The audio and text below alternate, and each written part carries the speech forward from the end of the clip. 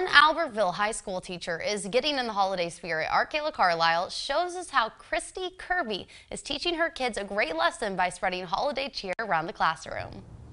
Well, for some, Christmas might mean presents. For others, it might mean food, or maybe it's just the music. But for students here at Albertville High School, I'm told that it's all about making your classmates smile.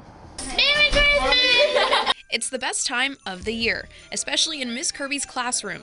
Full of warm smiles and sugary snacks, these students are spreading cheer to their peers. It makes you feel good when you make someone else feel good. So These students are just like everyone else. They love to eat, can be competitive,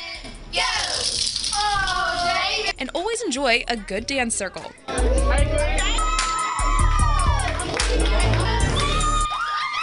But you might notice some kids dressed up a little more festive.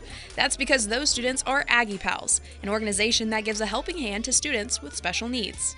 They had seen the Grinch movie yesterday, so we decided to dress up as Who's for the Christmas party, and we just celebrated Christmas. And after finding out school was going to be delayed because of the weather, Kirby's plans for the holiday party had to be changed. But all it took was one phone call to make a regular school day extra special. I just got on the phone and I called a couple of neighbors, and I called my son down from upstairs, and I said, we got to do something. So they got it together.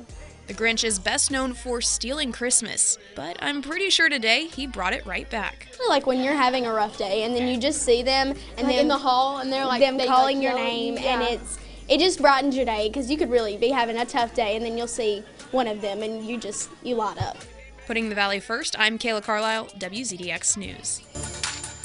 Mrs. Kirby says that the fun never stops in her classroom. Come the new year, the students will have even more events to look forward to, one of them being their Tim Tebow prom in February.